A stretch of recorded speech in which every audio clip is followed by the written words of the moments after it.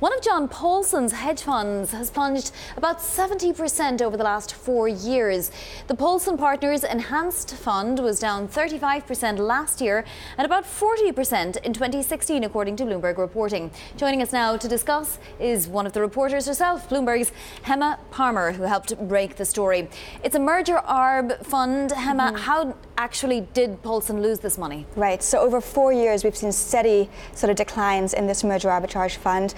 The past 2 years really based on some of the pharmaceutical bets that this fund had made, but 70% over this fund that's also leveraged. So what that means is they use borrowed money to double down on some of the trades in another fund. That other fund is down 42% roughly over the past 4 years too. Those pharmaceutical bets also include Teva Pharmaceutical, didn't they? I mean, they had to cut their stakes there. So the firm cut their stake in Teva by about 60% last year, and that stock had been down about 50% over the first 9 months of the year, so that certainly hurt the firm. It's important to note at this juncture that at one point Paulson managed $38 billion worth of assets. Now it's down to about 9, and 80% of that is his own money or his family's money. So when he did manage $38 billion, about half of that was client money, external money, and that since has fallen to $9 billion, and with 80% of that being his, that speaks to the firm if investors are fleeing significantly over the past years, and if most of the money